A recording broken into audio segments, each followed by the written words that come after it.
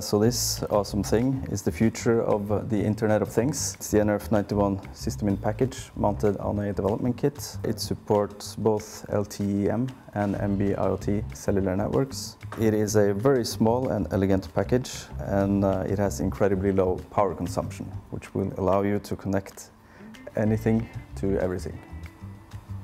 So I'd like to show you just how easy it is to use the nRF91 development kit. First thing, I insert my SIM card, I turn it on, and it's booting. Right now it's trying to connect to the nearest cell tower. It will run through a list of all the global bands for LTE-M, since this device can be used all over the world. And it's going to try to connect to a server through an MQTT broker, so it's an MQTT client. On the other end, we have a website set up, which is also an MQTT client connected to the same broker, and it's listening for this message from the nRF91, and they're now connected. And what I can do is press this button on the website and toggle on LED on the development kit, so we have two-way communication.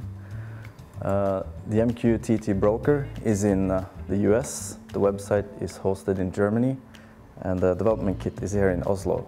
So the latency is incredibly low.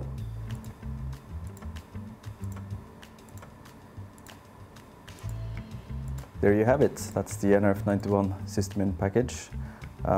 It has a very small and elegant form factor, incredibly low power consumption. It supports LTE-M and NB-IoT bands globally, and it's available soon.